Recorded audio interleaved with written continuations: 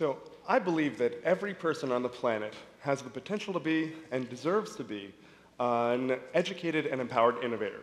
I'm going to talk about what that means. It's not something that's going to happen naturally. I think we need to nudge it to happen.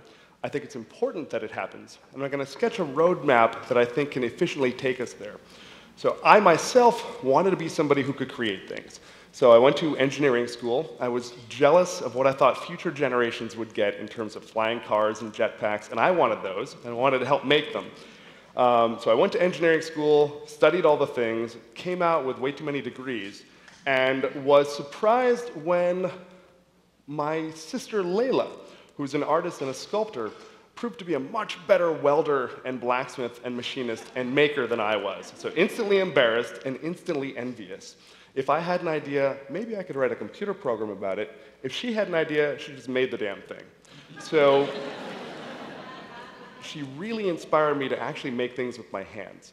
But I didn't have the time, money, or inclination to go back to college to learn 3D printing or things like that. 3D printing had just come on the scene. But thankfully, so had YouTube. And I consider YouTube the world's university. You can learn pretty much anything watching a YouTube video. And there are even free design software tools now, where if you have a laptop, you can download one of these free tools. And if you have an idea in your head, an image, you can sketch it in 2D or 3D, realize it digitally. And now there are amazing machines like 3D printers and laser cutters that can take that digital file and create the thing for you.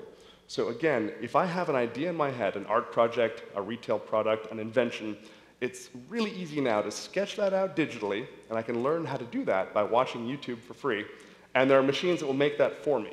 And if I need money for materials or access to tools, I can run a crowdfunding campaign where if I have a good idea, I can pitch it to the world. And if the world agrees that it's a good idea, they'll actually reward it. And I've seen this happen a whole lot. Not always, but very, very often. So I became really fascinated with the maker culture, so much so that I created a clubhouse for makers called the Idea Foundry in Columbus. That's our building. And we have tools, we teach classes, we sell memberships, and we build community. It's a community of artists and engineers and entrepreneurs and innovators. Been around for 11 years. We have about 700 members, half of whom are small businesses or entrepreneurs or startups. Really amazing, really fun place. And one of the most amazing things I've seen come out of it was built by my friend Todd Perkins. So Todd didn't go to college for design or engineering, but always wanted to design and build his own electric motorcycle. So he taught himself everything he needed to know about 3D design, 3D machining, all the electrics, built his bike at our shop, and it spent a month on display at the Motorcycle Hall of Fame. So here you have somebody with vision and passion and grit, who learned what they needed to know for free on the web, built this amazing machine, and was really gratified to do so. I've been gratified to see this happen too, and I think there are millions more people like Todd around the planet who have an incredible idea and don't know that the last 10 years have made it very much easier to actually realize that physically. So I took a step back and I asked myself, what is the real value of this culture now? And it occurred to me, it might be obvious in retrospect, but life is hard. In my opinion, technology makes life easier and more fun. That's Alex's definition of the purpose of technology, to make life easier and more fun. And I think technology improves one innovation at a time. So then I asked myself, where are our innovators? Who are the people improving technology? And you might think that it's scientists and engineers. I think these folks are good problem solvers, but not necessarily good problem identifiers.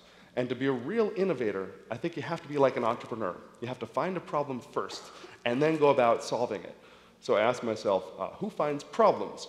And I thought, well, folks who work. What about farmers? What about nurses? What about factory workers? What about moms? My mom actually invented a device to help me, patented it when I was a kid as a housewife. So thanks, Mom, love you. But I think these people get up every day and do work, whether or not they're paid to do it. And I'd love everyone to think that if you find a problem during your day, don't just think that's life as usual. Don't just grin and bear it, stub your toe on it. You're empowered to think of a solution, design it, even build it, and share it. And if it's something that plagues you, it's probably something that other people have a problem with as well. So if you're sharing your innovation, you're making life easier and more fun for other people. So I think this is critically important because I think this is about to happen. Automation, AI, and robotics are no doubt going to bring a whole lot of value to the planet. They're going to change the world. We're all going to be better for it. But it's going to be a bumpy and disruptive 10, 20, 30 years for the next couple of decades, because of course they'll be doing work that humans are doing now.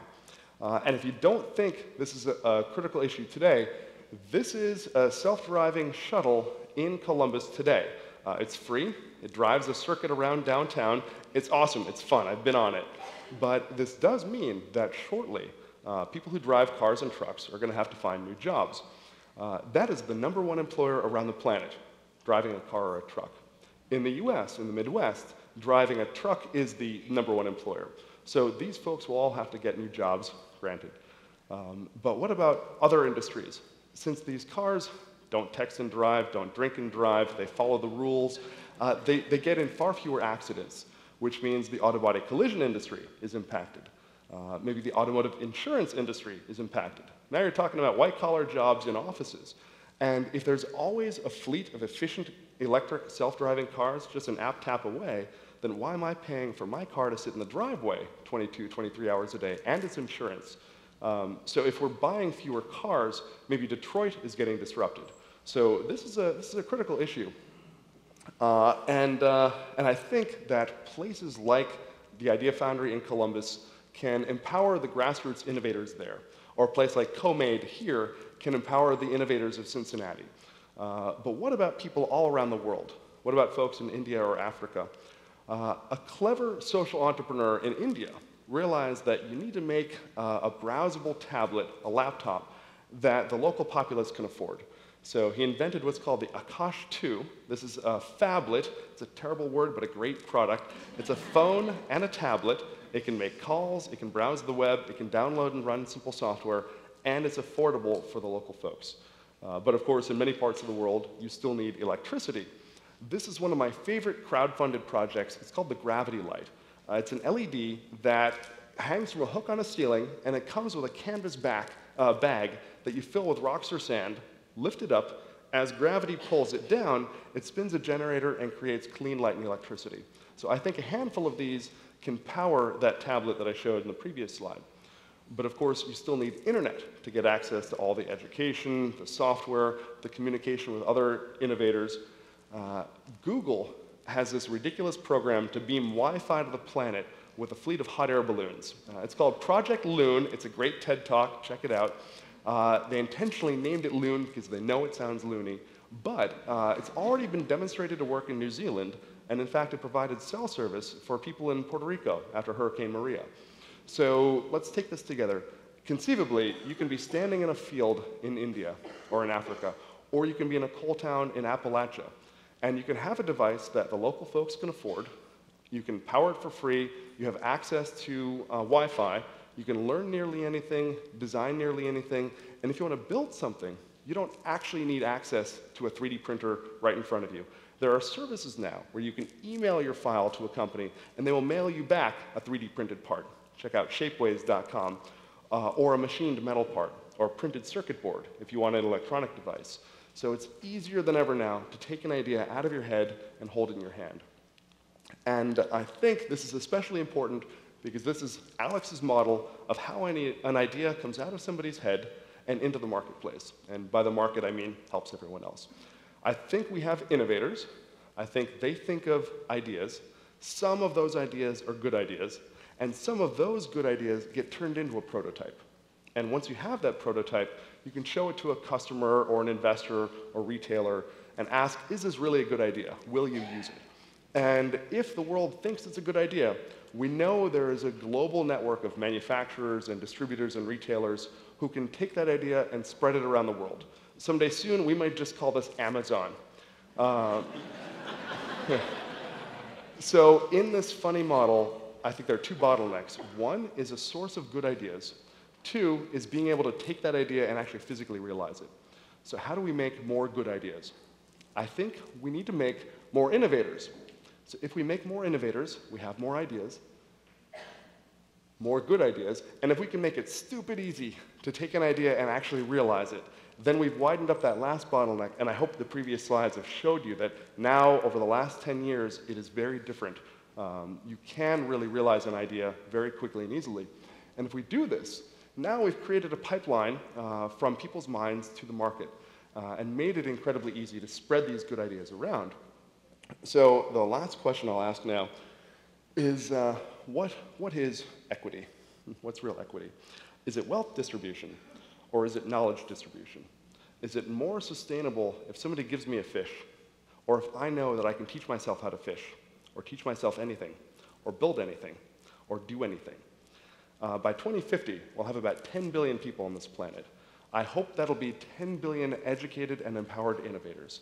I think that's an excellent way to find value to combat what AI and robotics and automation will be taking from conventional jobs. And I can't think of a problem that you can't throw at 10 billion hardworking, smart people and solve it. That's the kind of place I want to live. Let's see if we can make it happen. Thanks so much.